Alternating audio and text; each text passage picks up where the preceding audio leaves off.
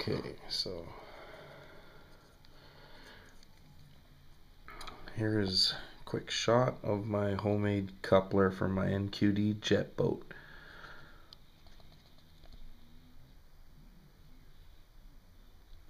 I'm going to take the jet drive out and give you a better look at it. Okay, so here is the new coupler that I made to replace the original that was out of alignment pretty badly, creating a lot of vibration and a lot of noise. This one is a flexible drive coupler made out of poppet rivets, a few screws, and a little bit of wire. I'll pull it out of the jet drive unit and give you another look at it and a little explanation on how I built it. Okay, so this is all taken apart now. You can see the coupler has a little bit of a flex to it to allow for any misalignments and to reduce vibration. I cut a little piece of fuel tubing and put it in between the two pieces to absorb some of the vibration. All I have to do is remove this little piece of wire you see here, which is the only thing that basically holds the two halves together. I will demonstrate.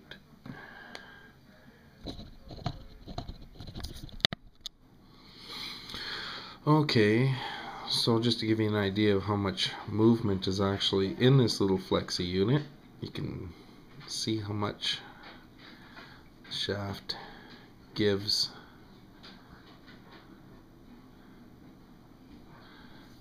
Quite a bit. A lot more than you actually need. But it seems to work out just fine. So I have straightened out the pin.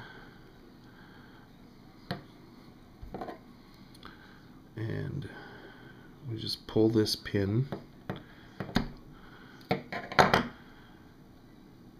And the two halves will separate.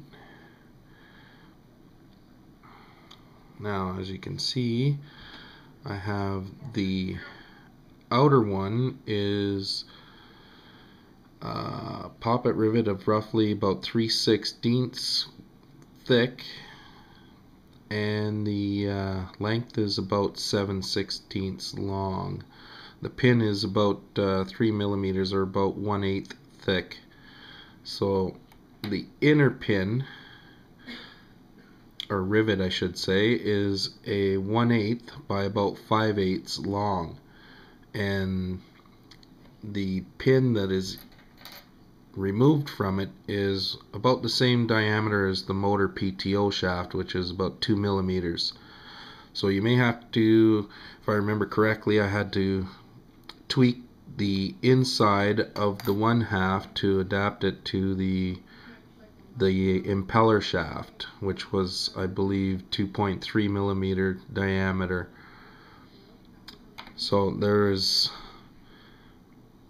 a little piece of fuel tubing that I cut just to help keep vibrations low, and modified grub screws. I won't be able to take the two pieces apart because I used Loctite when I put them together, but we just removed the locking screw here, so this one, and you can see it's two different sized rivets that fit into each other. Now the large rivet, I had to grind the head down so that it would fit a little better inside the jet drive unit in here, and all I did for that was I locked it into a drill and basically just took a file and held the file to it and ground it down to a smaller diameter. You can go any size you want, doesn't really matter, but you can see there's quite a difference in the diameter size from what I ground it down to. It's quite a bit smaller. There was a lot of trial and error for the locking screw itself. I had quite a few small screws in my collection, so I found a couple, and I used one to make a thread cutting screw. Simply took the Dremel and I sliced into the end of the screw and beveled it to the right side to make a sharp edge to cut the threads in these small 1/8 holes that I drilled into the coupler. After the two pieces were put together, I drilled a hole completely through on both ends, and that's where the locking pin goes and connects them together. It's a little tedious, but this unit seems to have functioned so far very well. I haven't had any failures yet.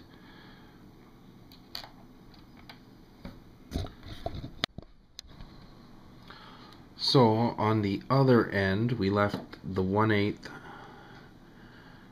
rivet long, and it goes into the other end, where I had to trim it down to roughly about 4/16 long, just basically in between the two holes for the locking screw and the locking pin. Once you get that down, you'll have to use whatever screws you can find. I found some small ones and I had to physically grind them down. I used a jeweler's file to remove very little material to get just the right height where it would pass inside the jet unit and lock down the pin. So that's pretty much it in a nutshell. I hope this information really helps you out, and thank you for watching.